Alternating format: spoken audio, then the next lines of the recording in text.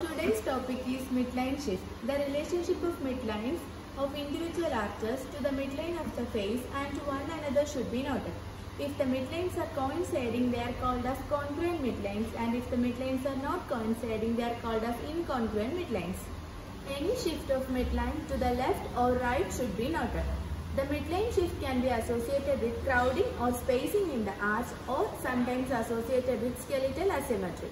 Also look for any unilaterally missing tooth or abnormal sized tooth in the arch as a cause of midline shift. In this case, the upper midline is shifted to right and the upper and lower midlines are not coinciding.